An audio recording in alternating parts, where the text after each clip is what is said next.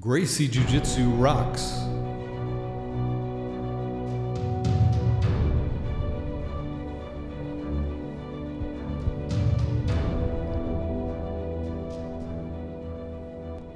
Welcome to the Gracie Jiu Jitsu Rocks podcast, a podcast dedicated to Gracie Jiu Jitsu and all things Gracie, including self-defense, competition, anti-bullying, women's self-defense and empowerment, nutrition, and most especially, the people involved in Gracie Jiu Jitsu. This podcast is for the average Joe. It's for anyone who practices, trains, teaches, or just loves to talk about or hear about Gracie Jiu Jitsu. We'll explore the lives of Gracie Jiu Jitsu practitioners, how they got involved in the art, and what effect it's had on their lives. So buckle up and enjoy the ride.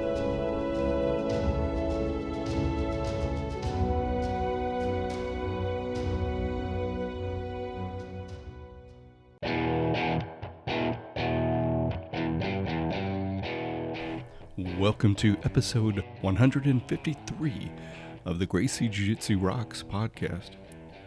As always, I'm your host, Marty Josie, and thanks for listening.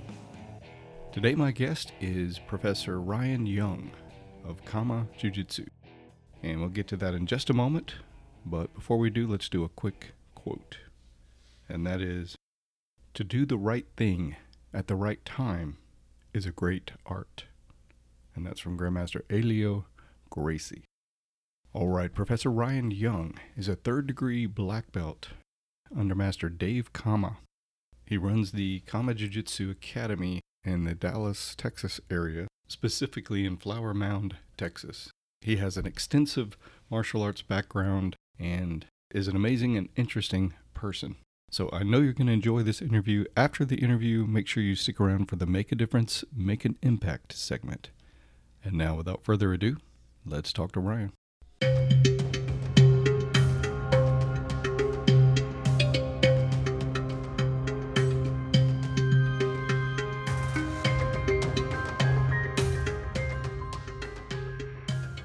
All right, so I am speaking with Professor Ryan Young of Kama Jiu Jitsu. So welcome to the show, sir.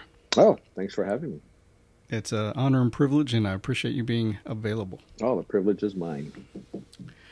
All right, a number of things I want to ask you about, but let's just kick it off by tell us what's the most important thing jiu-jitsu related that you have going on right now. Well, we just moved our Flower Mound, Texas campus into a bigger, better location. We have three campuses, one in Irvine, California, one in Flower Mound, Texas, which is Dallas-Fort Worth, and one in Austin, Texas. And the Irvine one is the oldest. That's one that I used to train at when I lived in California, and I moved to Texas in 2013. And we trained in a number of Taekwondo studios and karate studios, just kind of taking the time slots they didn't need or want, and they wanted to earn some extra money, so I just, we paid. But this location we're in is our second wholly owned, we don't own the building, but wholly owned location. And this one is basically our forever home, or at least for the next 5 to 10 years, which is how the lease goes. But we just moved into it. That's the big thing. And we're still finishing up the final details of the studio. People ask, how come I haven't done a walk around yet on the YouTube video? And that's why there's a few things that we're finishing up, but that'll happen soon. But this one's we got 3 different mats. We've got a weight room. We've got an adult lounge, a kids lounge. We've got 3 showers. It's pretty good stuff. And I'm very grateful that we've been able to get this done. It's just a matter of just digesting it now, and that'll be our project for the next 5 years or so. And but that's really the big thing I'm working on right now. Right now, this week we have our annual Thanksgiving basket drive that we do every year for veterans, or every year since 2014. So it's just something that my family and our members in all 3 campuses have been participating in. And Master Dave Kama will be flying in this weekend. He and his wife Connie will be flying in this weekend to help with the effort, as they usually do. And it's a great thing for bringing our studio together for to do good, because we've all done well. We're all above ground, which is it's a positive thing for me, being almost 55, and Right. And it's awesome that we can do this for people who might be having a rough go at it in the current year. So that's what we're working on now. Awesome. And how? I'm going to get into your journey in just a moment, but before I do, how was the move from California to Texas? Was there anything unexpected, or did you pretty much how you thought it would be, or what was that like?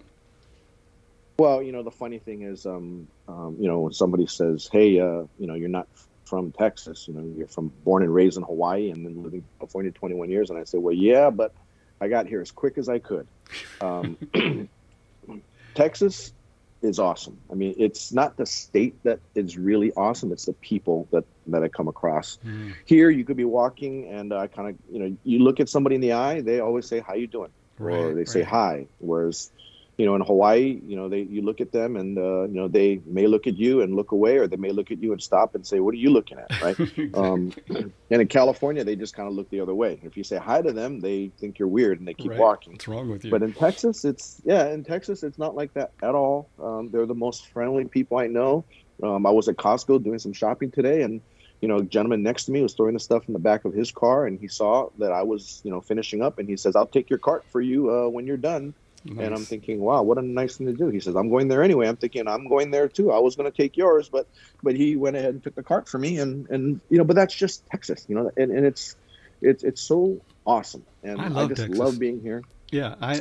I'm in North Carolina now, but I'm in North Carolina, but I lived in 3 different places in Texas years ago and just loved. I was in San Antonio, El Paso, and San Angelo. So really enjoy, and just spent a little bit of time in Dallas area.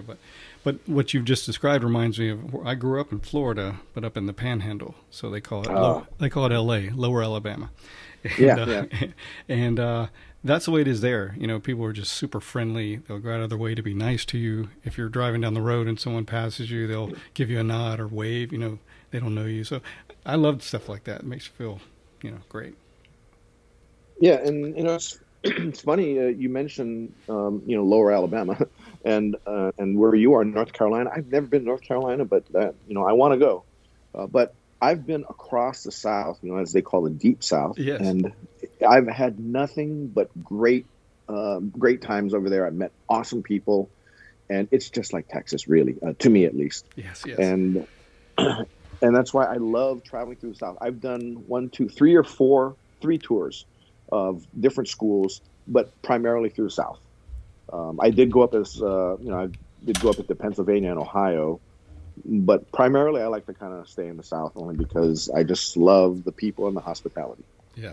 And I did see your video on your latest trip around the South and really enjoyed that. Yeah. And I happened to visit a mutual friend of ours in Randy McElwee. Yes. Over in Athens. Great guy.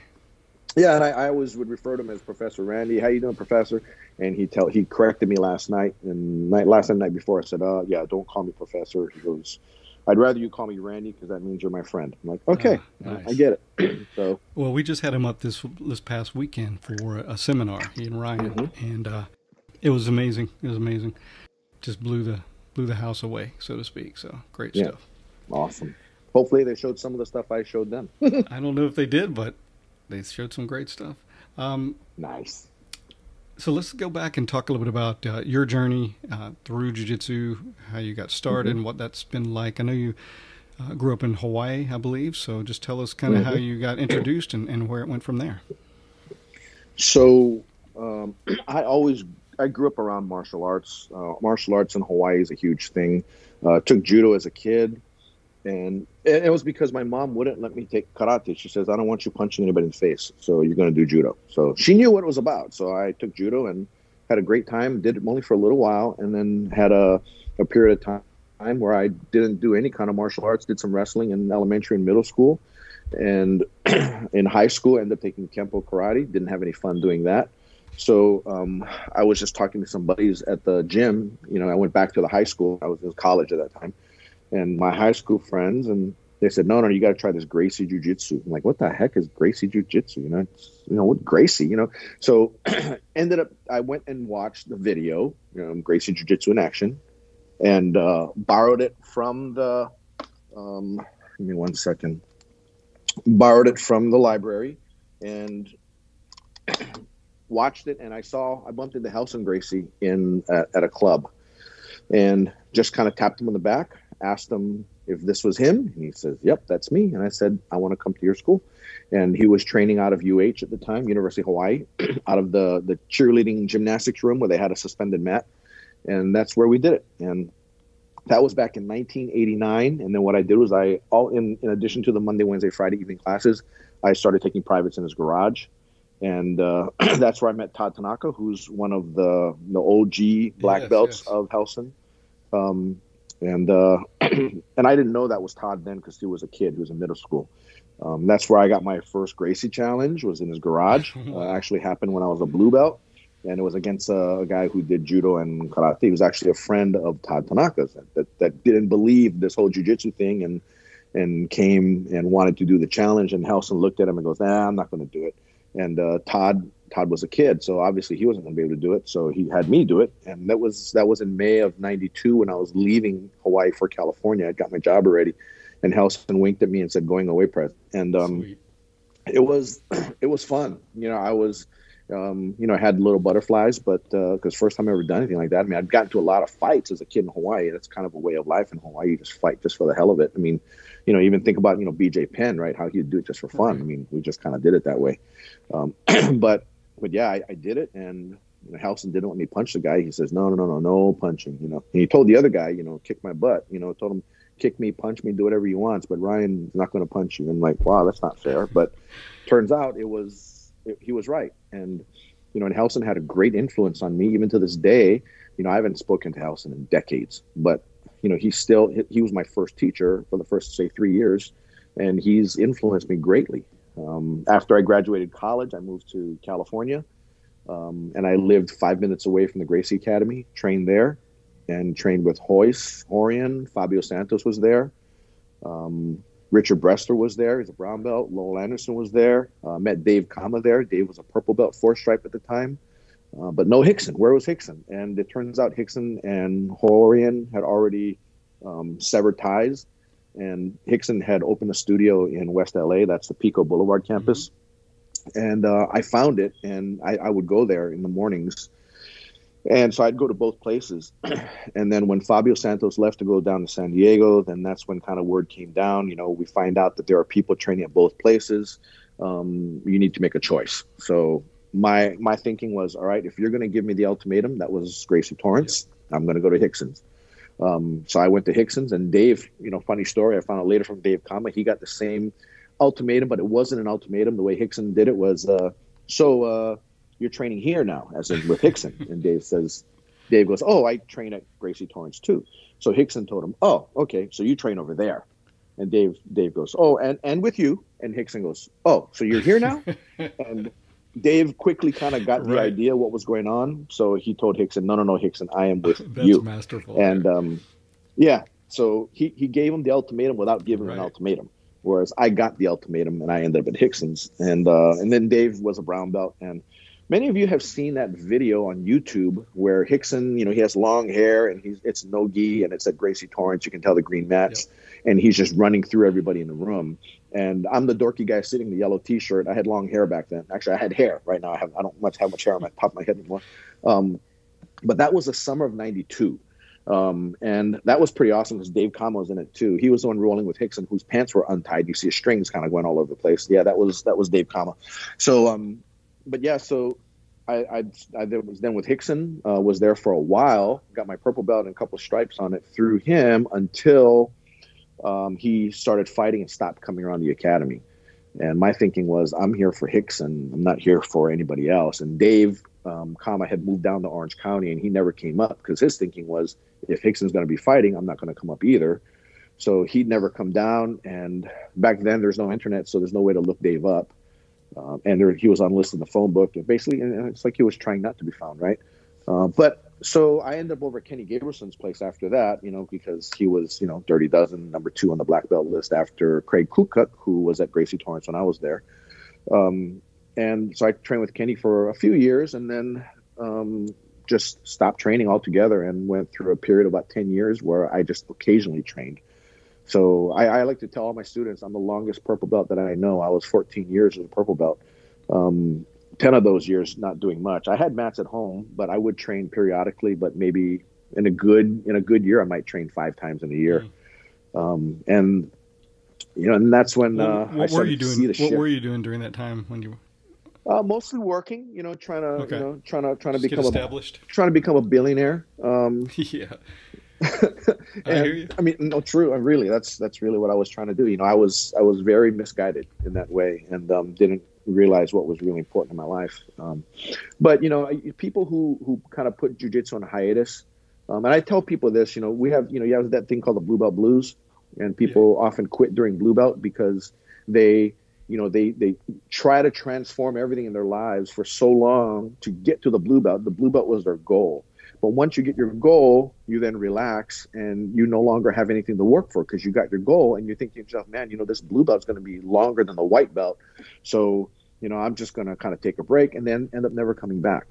So, we try really hard to keep our blue belts engaged so that they get to purple belt. And I tell them, by the time you hit purple belt, you'll never quit, right? Because when I was a purple belt, not in my mind did I ever think that I was going to quit. It just would be that I would put other things in front of jiu-jitsu, and then I didn't train. And while I was a purple belt, I gave my cousin, Sheldon Young, his first lesson when I was in Hawaii. And he got his black belt before I even got my brown belt. He ended up getting from Egan and Ensign, Illinois. But, that's how many years that I was kind of off the ranch. But never once did I ever tell myself I'm never going to quit. It'd always be, okay, January, I'm going to get back to it. And then, that happened 9 more times, 10 years total. Then I finally got back into it and went back with my friend, Brad Jackson, who's out in Orange County, California. Got my brown belt from him. And then one of my garage students found Dave Kama through a blog post that was done by Jason Selva a number of years ago. And he tells me, hey, I found Dave. And he was over at the Laguna Niguel Racket Club, which is the place that Rickson originally started back in 89 or 90. That was Rickson, Gracie, Laguna Niguel, and Dave had been running it the entire time from 1993 on. And that, from what I was told, was the very last Rickson Gracie school. And that happened, I want to say, around 2011, 2012. And I went over with Dave around 2008. And I had to change everything around because I did remember some stuff from Rickson, but I didn't remember everything. So Dave had to go through the process of basically making me unlearn a lot of what I already knew. And I kept, anything that was different from what Dave did, then I had to redo it. But if it was the same, I kept it. So that process took me about 4 years. In the 2012, he awarded me black belt. I really didn't care. I didn't think I was going to get one. And, but because that wasn't my objective. My thought was I was going to die a purple belt and then I get a brown belt. And I thought, I'll die a brown belt. And in 2012, get a black belt. And my game had changed around entirely to the point where I had actually gone back to train with Brad Jackson, my old professor prior to Dave. And he says, holy smokes, what did Dave teach you? I'm like, I don't know. I just do what he tells me. And, but that's when you have trust in your professor where you do that. And I have that trust in Dave. I've been with Dave ever since. Don't see myself ever going anywhere. And I've been teaching for him here in Dallas ever since I moved. And it was just a matter of things were getting very expensive in California. And, Southern California is one of the few places. Hawaii is the other one, probably New York City as well, San Francisco, where you can, as a family, make a couple $100,000 a year and still struggle. And and that's when a friend of my wife's just said, hey, you guys got to come out to Dallas. So we went Memorial Day weekend and checked it out, and we liked it. And we each made some phone calls. And I had job offers in Nebraska for one company. Nebraska, state of Indiana was another territory, state of Idaho, and Pittsburgh. And being from Hawaii, I moved to Los Angeles because I wanted to go as far north as LA and as far east as LA. So that's where I ended up. So I hate the cold. And I told my wife that if I knew Dallas would get this cold at the get-go, then I'd have said, let's go to Florida. But we ended up here in Texas, and now that I'm here, I'm probably going to die here. Well, it's a good place to end up. And yeah, you're right. It does get cold. Yeah, it's not known for it, but man, it does get down there.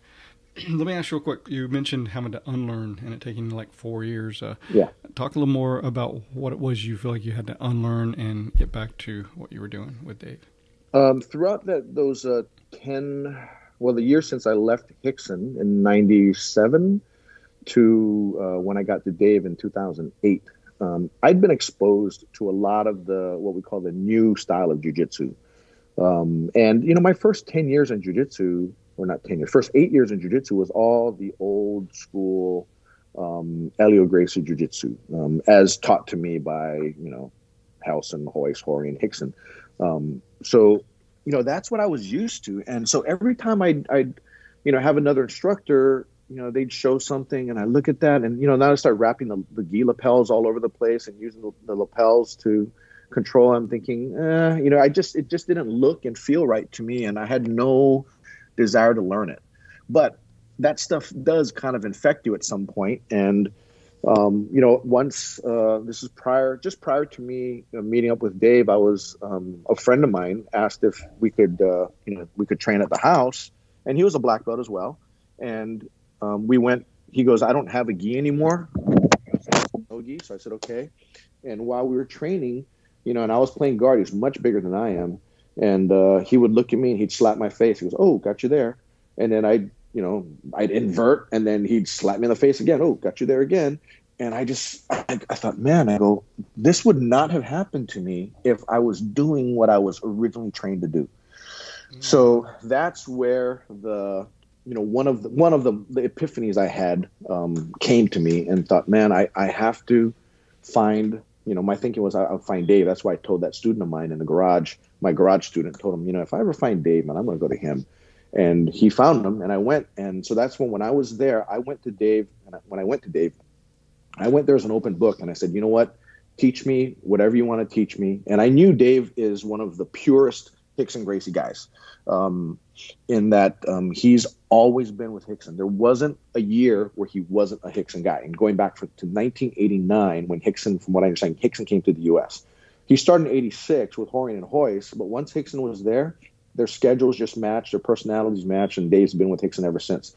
So since Rickson wasn't running a school anymore, I thought the best way for me to learn Rickson Gracie Jiu Jitsu was to have Dave do it, and I just never questioned anything he did. I just did what he told me, and it took a few years, and it fixed everything.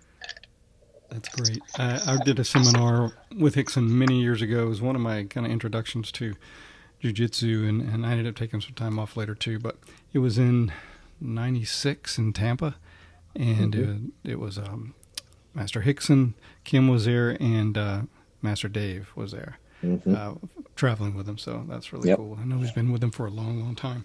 What is it about him that drew you to him, and what's been the best thing about that relationship with him through the years? Are we talking about Dave? Yeah, Dave. Well, when Dave and I met at Gracie Torrance in '92, he's part Asian himself. We're both part Asian, part Hawaiian. And, you look at the guy, I looked at him and I thought to myself, oh, another guy from Hawaii. So we just started talking and we became acquaintances. We weren't friends. We were just acquaintances. But I'd bump into him every once in a while and he would just smash me without any effort. That's that whole connection, invisible jiu-jitsu stuff. And training with him never felt, didn't feel like that with any other upper belt that I've ever trained with. But he'd be looking at me, smiling the whole time, not like a haha, I got you, but smiling as in, are you okay? Are you okay? While he's smashing me. But he would tap me every 10 seconds, and I'd move and he'd tap me. I'd move, he'd tap me.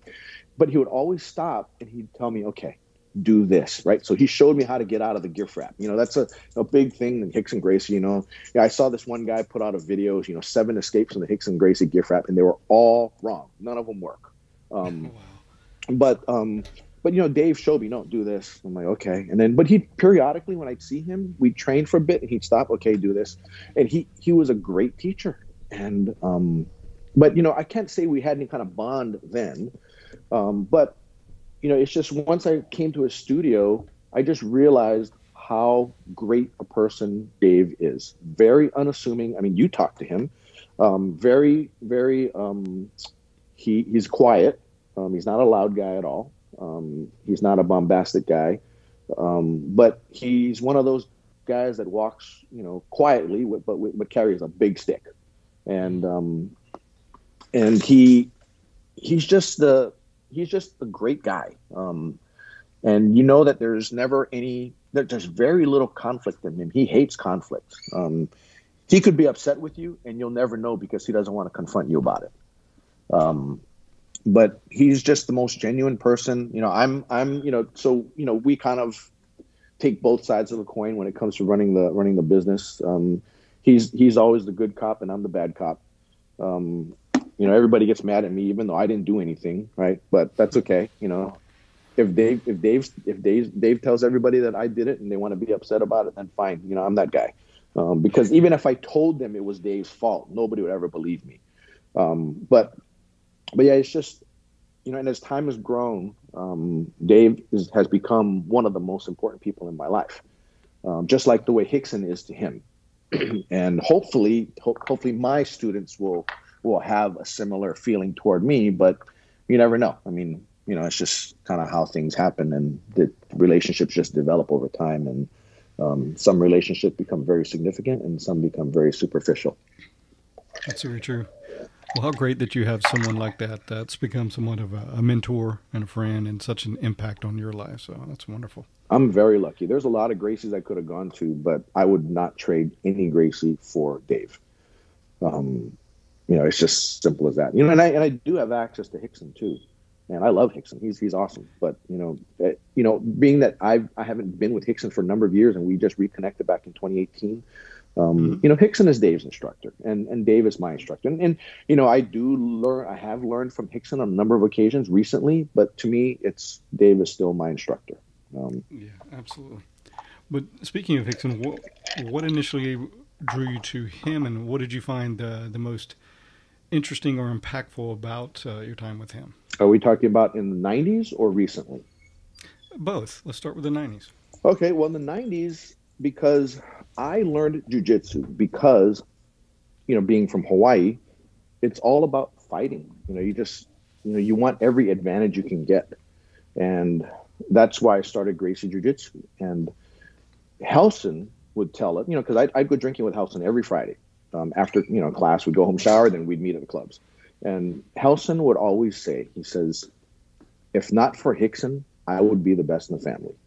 Now, there are a lot of other Gracies that have said they're the best in the family.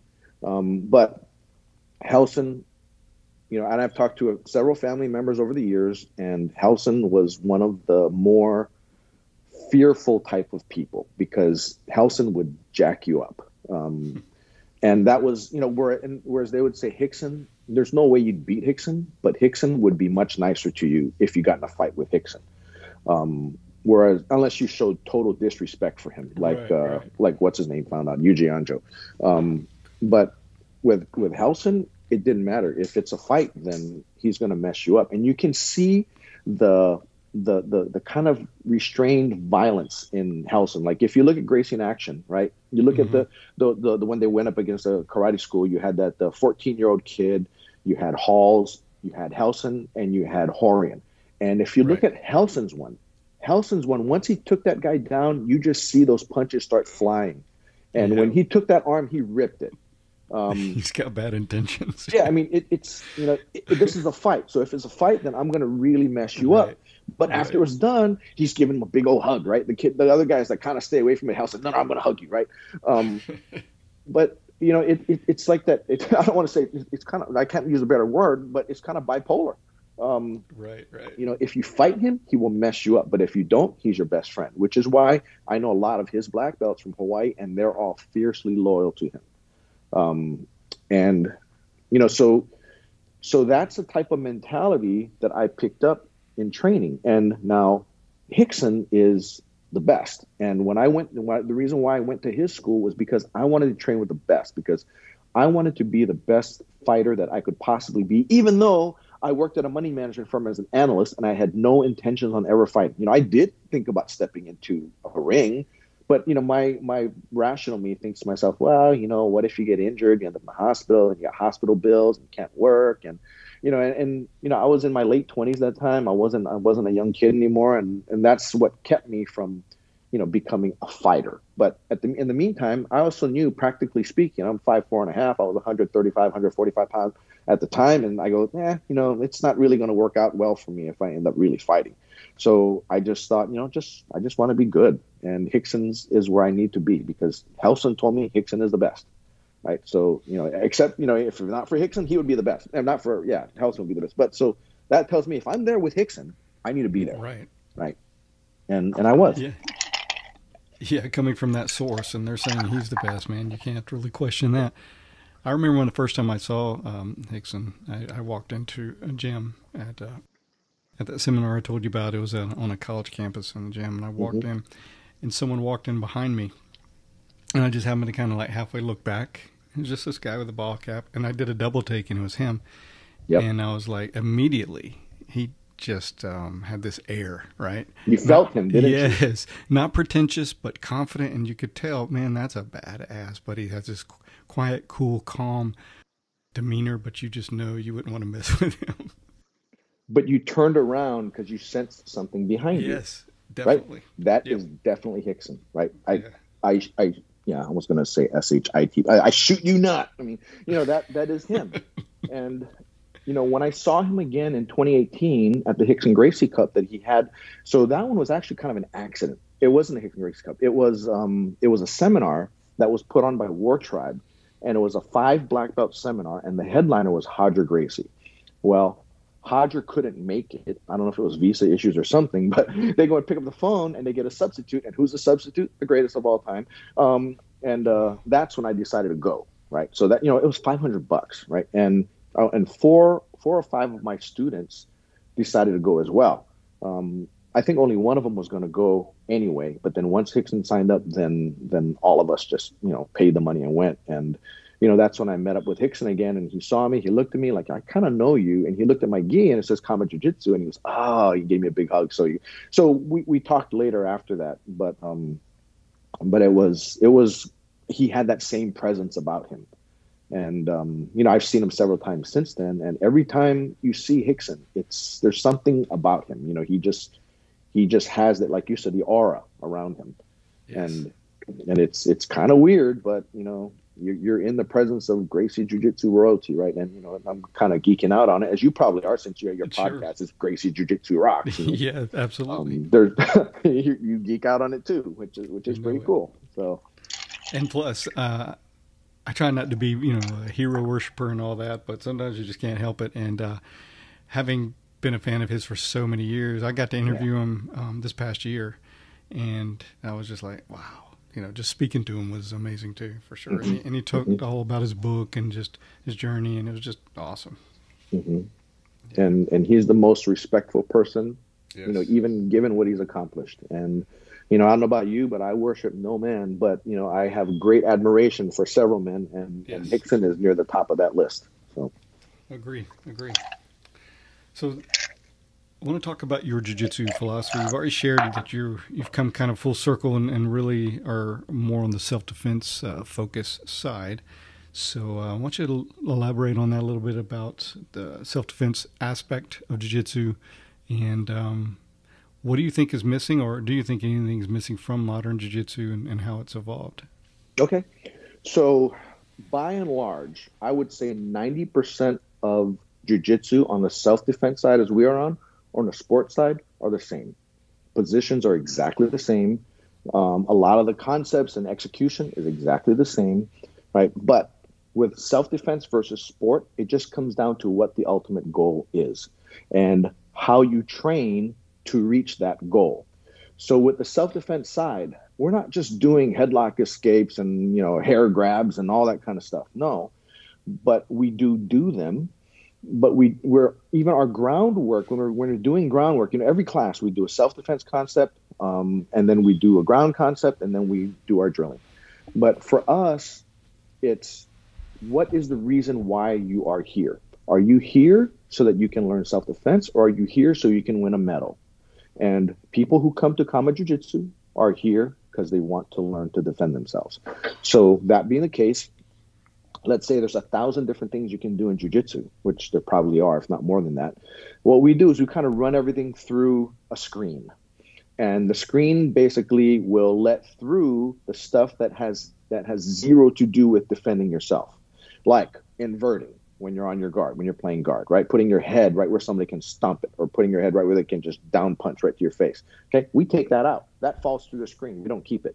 Right. So anything that you can put into that classification that, okay, it's good to do, but I have to depend on the assumption that my opponent won't punch me or kick me or elbow me in the face. right? If he can do that, then it gets thrown out right away. It's just that's a class of things that we would just throw out, right? And we will keep what would be applicable in a tournament or in a fight, right? So that's where we start off with. The self-defense concepts that are in Gracie Jiu Jitsu, which you do on the feet, most of them, which then take you to the ground. It's the more practical stuff that we see. Now, we think of Gracie Jiu Jitsu as a complete art. Now, is it the best at any one thing? Then you can debate that all day long, right? I have a student who is an expert knife fighter, and he goes, all the Rickson Gracie concepts for defending against a knife and Gracie Jiu Jitsu in general. He goes, it doesn't work. And I go, what do you mean it doesn't work? He goes, I'd slice and dice you up. And I go, well, that's you having done years of Eskrima. Yes, you will. He goes, and then you could say, well, as far as the stand up goes, Gracie Jiu Jitsu guys don't know how to fight stand up. Well, that depends on how you want to put it in perspective. If you're thinking, we don't know how to throw a shin kick, we don't know how to, box or whatever, then you're right. But, if you do those, that's great.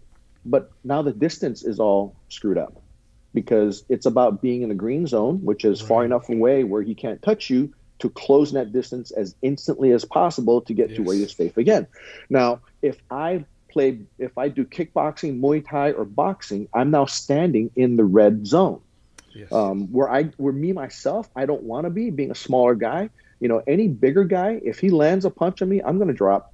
Simple as that. I don't have an iron chin. I'm not like Cabbage Carrera, who just took multiple punches to the head. That's not me. You throw one punch, I'll drop. I'll be Michael Bisping with Dan Henderson, right? So, but so that's why I don't do those arts.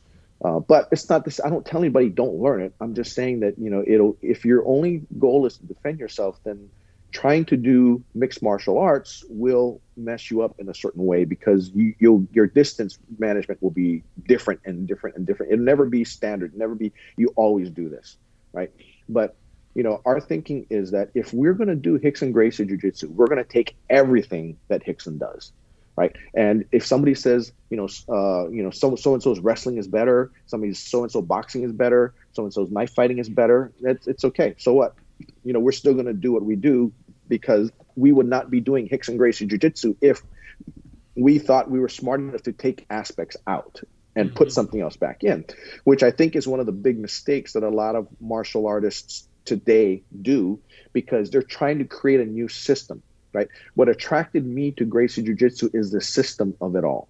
Now, I am not smart enough or good enough to change bits and pieces around.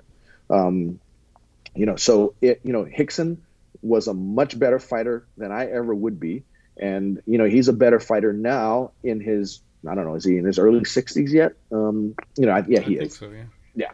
He's a much better fighter in his early 60s with all the injuries he's had than I am now and that I ever was even in my prime. So why am I going to question that? I'm just going to do it exactly the way he does it, or I'm going to attempt to do it because it's who can really imitate him, right? It'd be awesome if there were someone who could. In my view, Dave is as close as it gets, but even Dave will tell you, when he would train with Rickson, he would have Rickson locked down in his opinion, and Rickson's hips would just keep moving and moving and moving and moving. Next thing you know, Rickson's on his back choking him out. And this is from someone who I believe is one of the best, if not the best black belt Rickson has ever produced. And, and and that's one of the reasons why I kind of bonded with Dave too, is because Dave, just, teach me. I'm not going to question you. And I never had to tell him that. And we never had that kind of conversation. I just did what he told me to do. And I did it to the best of my ability. And I still try to. Dave is always teaching me. And Rickson is always teaching him. I mean, he goes to Rickson's every couple months. June or July, he was there like 2 or 3 times in the month, going over some new police curriculum that they're developing. But anytime we have questions, we ask Dave, and if Dave's stumped by it, he's like, I don't know, I'll ask Hicks. And then he comes back, he goes, oh yeah, Hicks said to do this. Okay, good. And then we have our new refinements. Yeah, I like what you said about why are you training, and that's the difference, because there's beauty in all jiu-jitsu, of course, and I think of jiu-jitsu as a brotherhood, and not Yeah. trying to make divisions, but bring everybody together, so to speak. But at the same time, there are differences in focus and intention and philosophy, and I have heard that said a lot of times, like, hey, you need to add this to your jiu-jitsu to make it complete. And it's like, well, okay, tell me why. If you want to be the best sport competitor in the world, then yeah, having a great wrestling takedowns, or any number of things can enhance that. But if you just, or if you want to be in MMA, then Muay Thai and that kind of thing can really, or boxing can really enhance that. But fighting is different than self-defense. Mm-hmm. And going back to you're saying that the red and green zone, if you want to defend yourself and you're not trying to get right in there and go toe-to-toe with people, then Gracie Jiu-Jitsu has the tools, and it's well-rounded enough that you can be good in a lot of areas. And like you said, you may not be the best at takedowns or the best at this and that knife fighting, but it gives you enough of it to be proficient. We spoke a little bit about the seminars last weekend with Randy, and there were some people there from different schools, and some of them were like sport only, but they knew where they were coming for a self-defense seminar. That's how we marketed it. But I thought it was really interesting. There were some people that had been training many, many years, and you could tell they've never been exposed to the stand-up self-defense part, and not just. And then some people had done the self-defense, but mainly the techniques. And Randy threw in like situational awareness, and it really broadened the self-defense, scope, like two people coming at you trying to flank you, and you go behind one to use them as a shield for the others. So, things like that people had never even considered. So I love that aspect. He brought in some knife stuff and it kind of blew everybody's minds. But yeah. Well, he's got a unique background too. For sure. Right. And, and he brings his background to enhance the art, but he does the art pretty faithfully, yes, the way Pedro teaches it. And, right. But people have to choose something, and you can't choose everything. And I think that's one of the problems that people do, is that they try to choose everything. Now, we have students that compete. We don't have a ton of people that compete, but I'm always there for them, or at least I try to always be there for them. As long as it's local, I will be there. But we do well in tournaments. I mean, it's not to say that I don't have people that don't lose. I mean, every human will lose at some point in time. All right. But the point I tell my students is this: you don't need to go to a sports school to be good in sport jiu-jitsu, because the ultimate goal is to win, and you're using jiu-jitsu. And just because you don't do certain concepts that are within the rules doesn't mean that you will be unsuccessful. But there are certain things that you learn here in our studio that you learn not to do, but people will do it in a tournament. And I'll give an example. It's when you're in somebody's guard, one thing that we do is we'll just pick you up off of the ground. Well, in a tournament, they'll come right up with you, and they'll have their legs around you, and they'll let you carry them. And in our studio, somebody tries to pick you up, you give it up. You let your legs go so you can stand up, or you let your hands go so you can keep your upper body on the ground. But never are you in a situation where you'll be slammed, because right. It just doesn't happen. Whereas I watch how people just kind of let themselves get picked up, and I think to myself, man, I mean, not a good decision to make. And I know it's a sport, and the opponent will get disqualified. But let's say you have a full collar choke in there. You're choking the guy. He stands up and he picks you up. He has two options. Option one is to lose by letting you do this, as I call it, stupid stuff, by letting yourself get picked up off the ground just so you can hold the choke. So I can lose and I can tap to your choke. That's option one. Option two is I'll just slam you, and sure, I'll get disqualified. I'm going to lose either way, right? There's a story that I had heard once, and I can't remember who told it to me, and I haven't spoken to Rickson to see if it's true or not. But Rickson and Halls had entered a wrestling tournament, a freestyle wrestling tournament in Brazil with, Olympic level type wrestlers in there. And Halls had gone up against one particular wrestler and lost. And Rickson, who was on the opposite side of the bracket, had gotten to the top of his side of the bracket and was going to meet this wrestler in the championship match. And Halls, having wrestled this guy and having trained Rickson, told Rickson, Rickson, this guy, you're not going to be able to beat him with the rule set that we have for wrestling. He said, so it's better to be disqualified than to lose. So when Rickson went up to the, went stepped foot on the mat, went the guy, the whistle blows, they go. This is, like I said, I haven't confirmed it with Rickson, and I will next time I talk to him. He slapped him.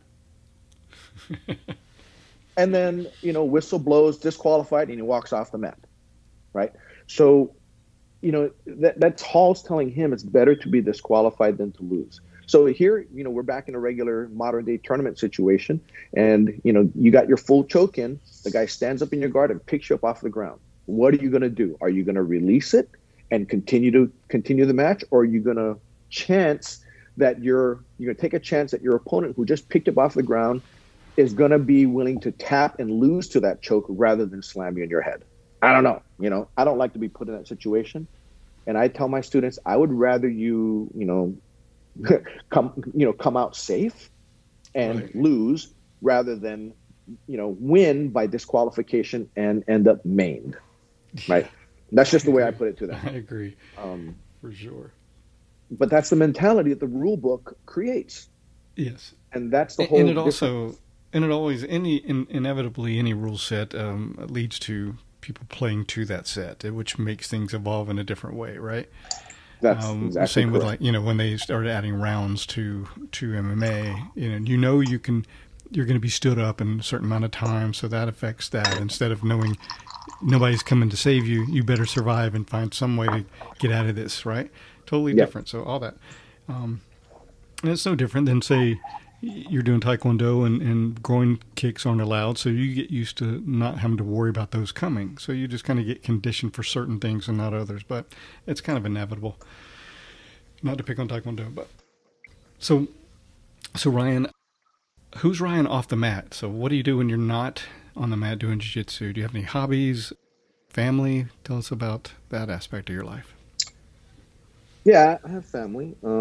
Married, 2 kids. One, my son, he's going to be 22 next month.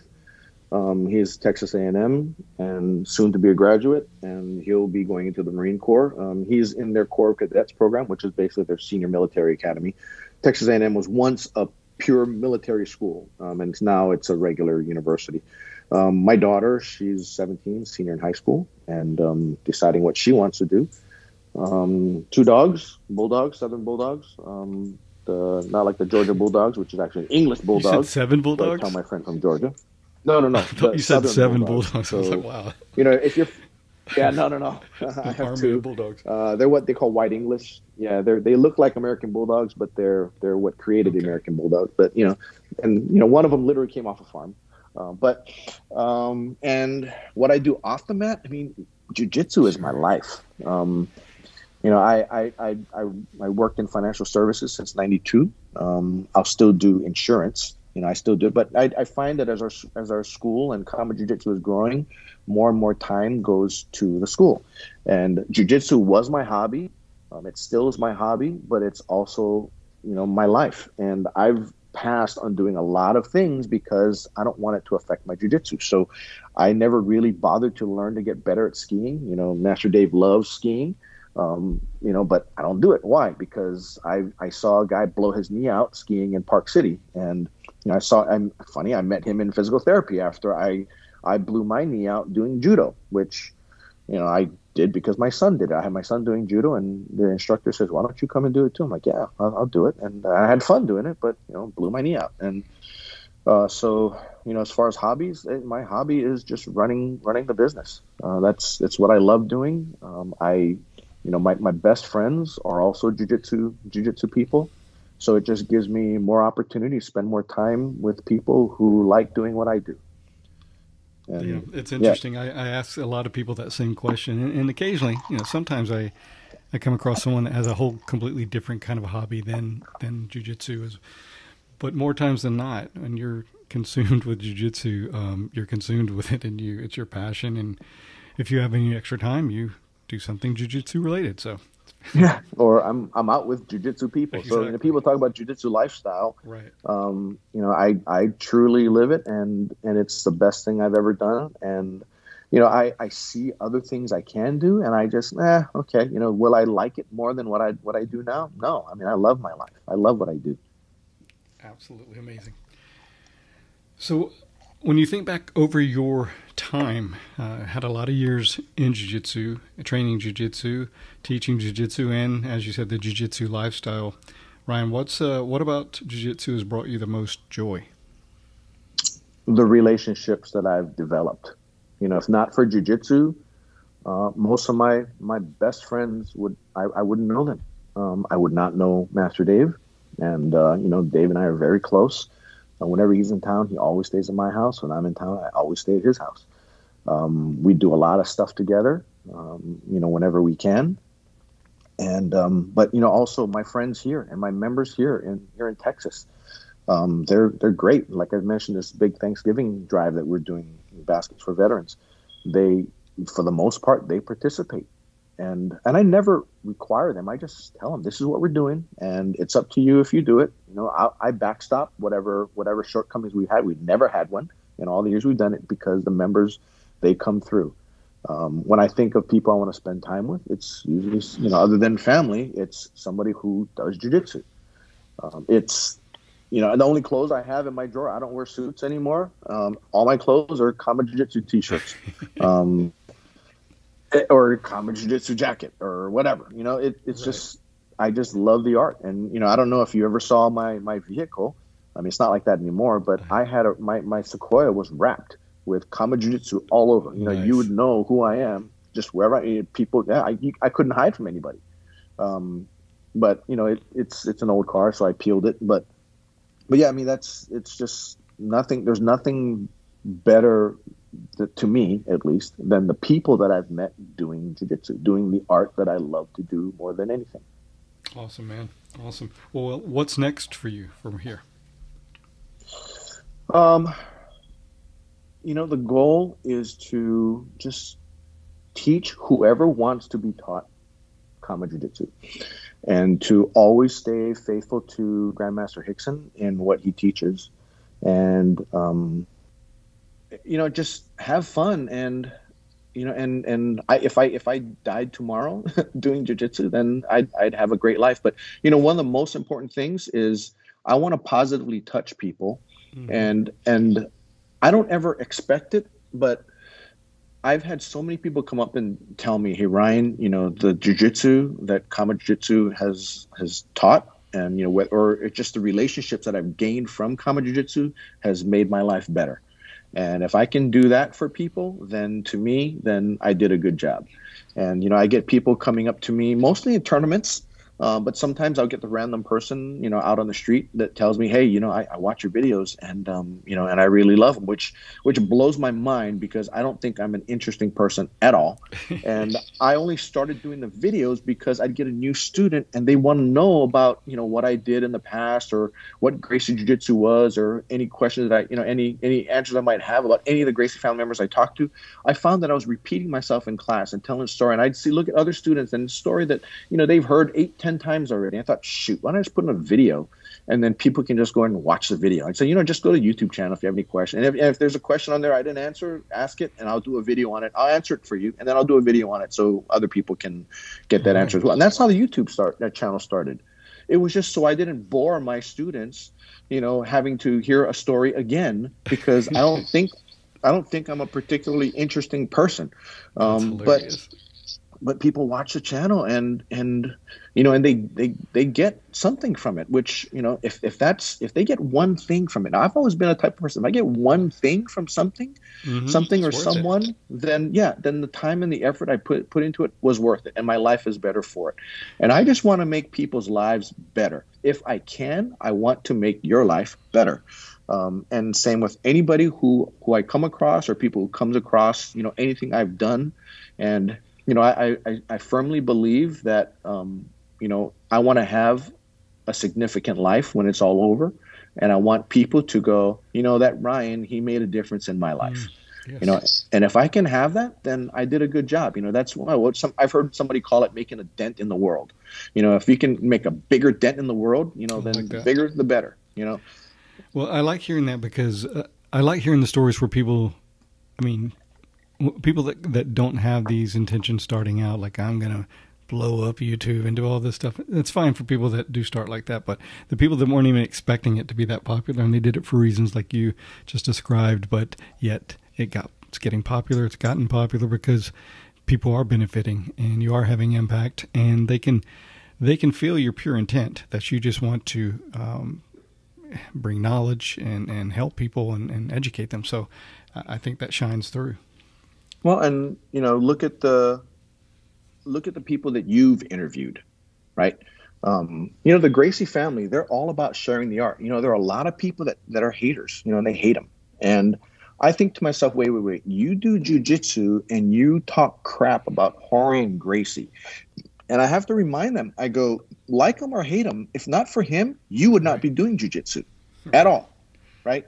And or people that, they'll hate on Royce Gracie after he got beat by Matt Hughes. It's like, well, so what? If not for Royce Gracie, Matt Hughes would not be doing jiu-jitsu.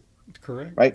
And, anybody who does jiu-jitsu, anybody who feels Gracie jiu-jitsu, or, they don't want to give the Gracies any credit, call it Brazilian jiu-jitsu, whatever, doesn't matter. You owe a debt to the Gracie family if, in fact, you are truly passionate about the art. And you've named your podcast Gracie Jiu-Jitsu Rocks, like we had talked about, and it's obvious, seeing the title, that you do pay homage to the Gracie family in a way now, but you've had Rickson on there, who have you had Royce and Horian on too? Had both of them. Awesome. Hodger, you have Richard Bressler on? Richard Bressler twice. Nice. He and I speak pretty often. Good friends. Henner, Hedron, Clark, lots of Gracie. Lots of nice, Gracie. Right? Yes. So you have even a greater perspective on the Gracie family than I do, which is awesome. That's, and you've been in it for a while now. I mean, you started with that, you said 96, that Kappa seminar? Yes. Yeah. And then I got the VHS tapes from Royce and Horion and played with that, and then did other arts for a while because there really wasn't anywhere to train consistently, and then came back probably about 12 years ago. But been doing it for a long time. And you're a black belt now? No, brown belt, 2 stripes. Okay. And who are you under? Pedro Sauer. Nice. Okay. And I haven't met him yet. I've met a lot of his representatives, but I've not met the master yet. So one day soon. Yeah, I talked to Dave about maybe, we might want to swing down to Brazil in February, if, we'd be allowed to. But right on. But that might. I was with the Gracie Academy for years, and I still do some training at one of the CTCs as well. So gotta show them some love as well. Oh, great. Well, I'm glad that you've been doing it all this time and you stuck with it, and your hobby of doing a podcast that tells of your journey and shares with us other people's journeys. It's phenomenal. I mean, you're doing a great job. Thank you, man. I really do appreciate it. It's my passion, just like you. I love Gracie Jiu-Jitsu. I'm going to do it forever. I was glad to hear that. I don't know why, but that you're. I think you said 55. Yeah, I'll be 50. Well, I'm 54. 54? Okay. Yeah. Well, I'm older than you, and I would never have known that you're that age, which is wonderful. And I love hearing from people that are still doing well and vibrant and passionate about the art and still on the mat as they get a few years on them. That's my desire, and my I plan on being on the mat long term until I just can't move anymore. So have you had significant injuries? I have not. I've been very fortunate. You're lucky. And yeah. I can tell you, after having talked to both Rickson and Dave about it, because you can tell when you see them walk, that their body's been beaten up. And, right. Just from watching them walk. And I remember asking Dave once when he and I were walking to go grab coffee on a trip in Arizona one day, couldn't get an Uber or a Lyft. So we thought, okay, it's a mile walk. Let's go do it. And we're walking, and I'm watching him walk. And I go, Dave, you walk funny. And he goes, yeah. He goes, because I know it's his knees and his hips and all that kind of stuff. And I asked him, I go, Dave, I think he was probably about maybe 57 or so. And I said, Dave, would 57, if 57-year-old Dave met 25-year-old Dave, would 57-year-old Dave tell 25-year-old Dave, yeah, you might want to think twice about this journey that you're about to start, right? Knowing the injuries and all the pains that you live with now, and he said, absolutely not. I go, would you tell him, okay, but make sure you forget about this and try not to do this and watch out for this? He goes, nope, I would not say a word. And I go, so you'd let yourself go through all these injuries again? He says, I do it again. And, when there's one time when Dave and I met with Rickson, this is maybe 3 years ago. And he said, because we had like a 2-hour private, he goes, oh, forgive me for a second. Let me kind of move. So he was kind of moving, stretching around a little bit, kind of groaning a little bit. He goes, oh, this body is just broken. And he goes, this is my reward, for doing jiu-jitsu. And I looked at him and he says, no, really, I really mean that. This is my reward. He goes, I would not have it any other way. Man. And I know how much in pain he is. But yeah, and I thought about it too. I go, would I change anything? Because I made a lot of mistakes in my life, but I am where I am today because of those mistakes, as well as because of the good decisions I've made. And, I just had 2 shoulder surgeries a couple years ago. I had them 2 months apart. I've had 2 knee surgeries. I've had a popped rib, and it's still out. But, I've had wouldn't trade it. No, never. No, I'd do it again. I know Master Sauer has had, I think, 7, maybe 8. Shoulder 7. surgeries. Yeah, it's crazy. Yeah, so I heard about the shoulders. I feel fortunate. I've never had any major. Now, I've had aches and pains and little things that are, okay, that's going to be with me for a while, that kind of thing, and you learn to live with. So it's not like I'm 20 or anything, but I haven't had to have major surgery. I did get stabbed years and years ago before jiu-jitsu. That was a major surgery and pulled my intestines out and checking for damage and all that. But for jiu-jitsu, knock on wood, I haven't had to get any surgeries or anything related to it. Just mainly kind of pesky little injuries that nag me and that kind of thing. So yeah, fortunate. Yeah. But you know what? Even walking funny when I do sometimes, or having a neck thing or whatever. First of all, I do a ton of self-care. Believe in that. I really invest in that. But even so, I look at other people my age who can't hardly even walk half the time and certainly can't be actively engaged in something as physical as jiu-jitsu. And I'm like, yes, I'm doing pretty well. Yeah, and if you really think about it, the people who do jiu-jitsu and have been doing it for decades, they're among the healthiest people you ever come across. Right. Even though, they've got aches and pains. But I tell people, people ask me about it, I say, look, a couch potato will have aches and pains. That's true. It'll be different aches and pains, and it'll be stuff like, they'll have diabetes, they might have liver trouble, depending on what they eat. And just living a sedentary lifestyle, you have muscle atrophy. You can't get up off of your chair without groaning. Right. We all have our issues, whether you do something like a combat, activity like jiu-jitsu, or if you don't. It's just a matter of just, having a fun ride and, making sure the journey was what you looked for. And, I admit I'm lazy like a lot of people. I'm lazy by nature, but me having to get up and do this every day for the last 30 some odd years has kept me very healthy. And, and when people ask, I just tell them I can't talk enough about this. And it changes It changes people's lives. And one thing I tell people, and maybe your listeners can hear this, they might have been, if you're ever looking to start jiu-jitsu and you feel you're out of shape, let's say you're 30, 40, 50, 100 pounds overweight, and you tell yourself, you know what, I've always wanted to do Gracie jiu-jitsu, but let me get back in the gym, let me get a better diet, because their thinking is they're going to come into the studio and they're going to get run over. Well, they might, but what will happen is that will be your incentive to do better for yourself. But I always tell students, you know what? Don't wait, because if you wait, you will never come in. Instead, come in now, and we will take care of you, and we will get you on your way, and we will protect you. You won't get run over yet, but you will be better for coming in now. I just need, I'll do the push, but you need to go along with the push. You can't fight it. And if they do, their lives turn around. And That's even if right. they don't get the physical changes they might have been looking for, they get a lot more than they ever thought they would have gotten anyway. And it's if the best time to start is yesterday. Being that yesterday is always gone, start today, right? And if That's today right. you've already got stuff going on, then make sure you come tomorrow. And that's what I always tell people. Love it, man. That's the perfect way to bring this to a close, I believe. I want to thank you, man, from the bottom of my heart for your time, your insights, and for the impact that you're having on so many people. So It's my pleasure, and thank you for reaching out to me. I appreciate you. yes, sir. Total respect and long, healthy, happy life, my friend. Same to you. Take care. Thank you, sir. All right. Bye-bye. All right. Really enjoyed speaking with Professor Ryan. What a class act and an all-around just great, great person. All right. This episode is brought to you by Breathing for BJJ.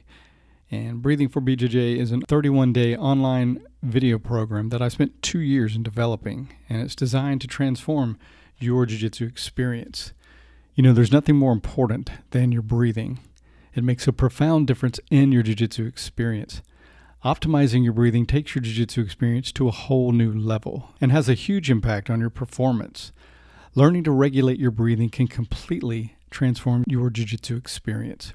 Being able to slow your breathing down when you need to, create energy when needed, breathe when in uncomfortable positions and situations, and to find the calm within the chaos are skills you need to master to create and achieve the optimal jiu-jitsu experience.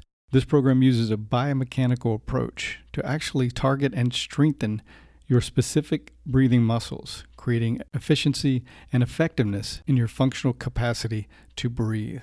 It's time to make breathing the foundation of your BJJ.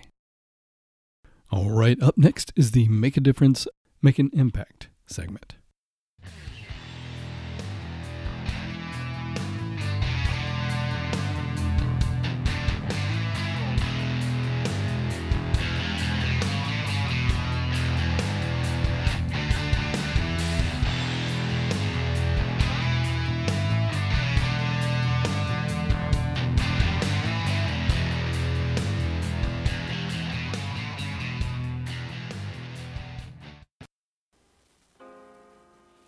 Your brain is like a circuit switch. Once you believe you are something, you actually embody it. You embody that feeling. If you were, God forbid, in a coma, and you woke up and you didn't really have a memory, and you were told that you used to be a Navy SEAL, and they want you back now when you're healthy, do you think you'd act differently and hold yourself differently, conduct yourself different, and have a different self-concept of who you are than if you were told you were a piano instructor? Being successful in life is all about having the proper belief system in who you are. Truly believing that you are something unique, that you are something special in that field. If you truly believe inside of you that you are one of the best actors in the world, you will be entirely different than if you're like, I hope I'm good. Your expressions will be totally different. Your tone of voice. You'll talk in a more convincing fashion. You'll use your natural voice instead of a scripted one. You'll be more emphatic. You'll be more real, more relatable. Our brain is like a circuit. And so if we introduce it with the proper wiring, you're going to go straight to your target. If you're unsure about who you are, then your dreams, your goals, they will never become a reality. Everyone has mental doubts in life, internal conflicts. Even the most successful people that you look up to. But they don't live there.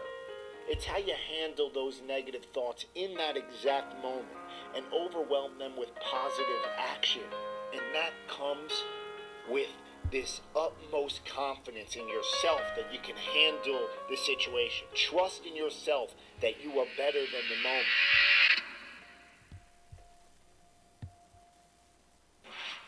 The greats think differently. The greats see differently, right? The greats have a different worldview. The greats, they approach the game in a totally different way. So I need you to do me a huge favor. I need you to think about what you're thinking about when your effort is low. Because if you can get this, you can get any success you want in life. You can have anything you want in life if you can get this. The next time you give a low effort, right? You give it 70% or 50% or 30%. I want you to think about what you're thinking about when your effort is low. If your effort is low, you're probably not thinking about the opportunity. You're probably thinking about the obligation.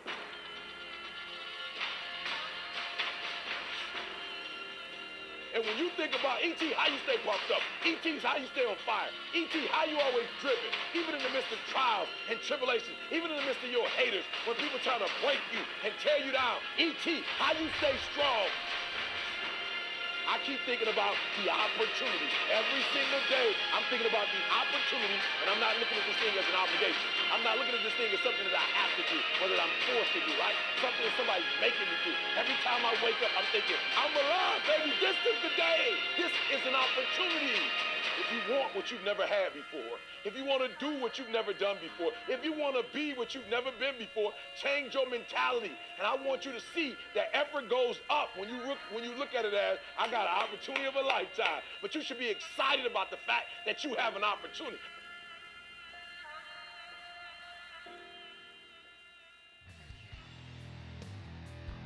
And that's going to do it for this edition of the show. As always, I thank you for listening. Hope you're enjoying the show. Please like and follow us on social media and help us spread the word by reposting our posts and telling others about the show. You can leave comments on the website at www.GracieJujitsuRocks.com. You can also go to iTunes and leave comments as well as rate the show, and we would appreciate a 5-star rating, which helps us with our standing in iTunes. You can also leave comments on our YouTube channel.